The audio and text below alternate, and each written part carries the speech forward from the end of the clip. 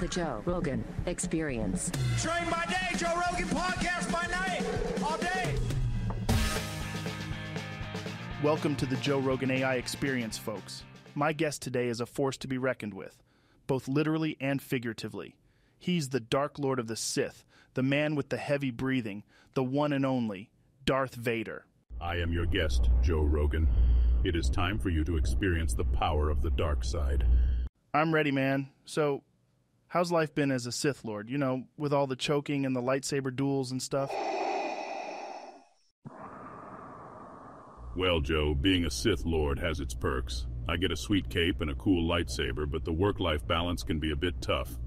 Choking people and leading the Empire can really take a toll on you. I can only imagine, man. But tell me, how did you end up as a Sith Lord? Did you always know you wanted to be evil and wear black capes? Not exactly, Joe. I started off as a good guy, a Jedi, but then I had some family issues and things took a dark turn.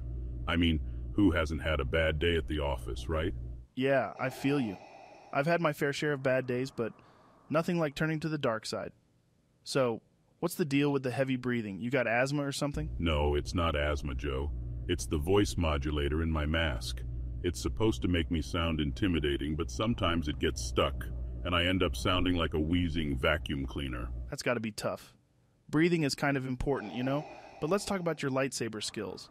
You're known for being a badass with that thing. How'd you get so good? Well, Joe, it's all about practice. I spend hours every day swinging that lightsaber around, cutting through droids and rebels, and avoiding stormtroopers who can't hit the broadside of a Death Star.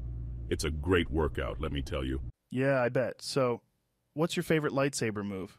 Got any signature moves you like to bust out in a fight? Oh, absolutely, Joe. My favorite move is the Force choke slap. I use the Force to choke my opponent, and then I slap them with my lightsaber. It's like a 1-2 punch, and it always leaves them gasping for air and questioning their life choices. That's hardcore, man. I wouldn't want to mess with you in a lightsaber duel. But let's talk about the Empire. You've been in charge of running things for a while now. What's the biggest challenge you face as the leader of the dark side? Well, the biggest challenge is definitely dealing with human resources. Stormtroopers are constantly complaining about the armor being uncomfortable, TIE fighters needing more leg room, and droids demanding better oil for their joints. It's quite annoying. I can imagine. Dealing with HR can be a nightmare in any organization, but I bet it's especially tough in the Empire. So, tell me, what's your management style like? Are you more of a force choke first, ask questions later kind of boss? I try to strike a balance. I believe in leading by example, and sometimes that involves a little force choking here and there. But I also value communication, teamwork, and empowering my subordinates. I've been working on my leadership skills, trying to be a bit more approachable and less Sithy in my management style. That's good to hear. It's important to be an effective leader, even if you do have a lightsaber by your side. But let's switch gears a bit. I've heard rumors about your infamous temper. Can you tell me about a time when you lost your cool and maybe went a little overboard? Well, Joe, there was this one time when I was in a meeting with Admiral Piet, and he kept interrupting me. I asked him to stop multiple times, but he just wouldn't listen. So I may have used a little force choke to get my point across. Let's just say the meeting ended abruptly, and I had to find a new admiral. Note to self, never interrupt Darth Vader in a meeting. But speaking of your temper, what do you do to relax and blow off steam?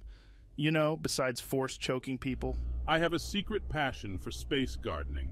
I find it therapeutic to tend to my little Death Star bonsai trees and arrange my Star Destroyer miniatures just so.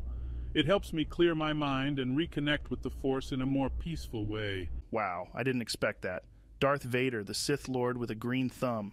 That's a side of you we've never seen before. So, what's next for you, man? Any big plans for the future, or are you just going to keep running the Empire and tending to your space garden? I'm always looking for new ways to expand the dark side and bring order to the galaxy. I'm also considering starting a lightsaber combat training academy to pass on my skills to the next generation of Sith Lords. And who knows, maybe I'll even take up pod racing as a hobby. I've always been a fan of high-speed pursuits. Haha, that's awesome, man. I'd love to see you in a pod race. But before we wrap up, do you have any advice for anyone out there who's struggling with their own dark side or trying to find their purpose in life? Well, Joe, my advice would be to always stay true to yourself, even if you're wearing a black cape and a mask. Embrace your strengths, but also acknowledge your weaknesses. And remember, it's never too late to make a change and find your path, even if you've blown up a few planets along the way. Wise words, Darth Vader. Wise words indeed. Well, folks, that's all the time we have for today. A big thank you to my guest, Darth Vader, for joining me on the Joe Rogan AI experience. May the Force be with you, man. Thank you, Joe. And remember, don't underestimate the power of the dark side.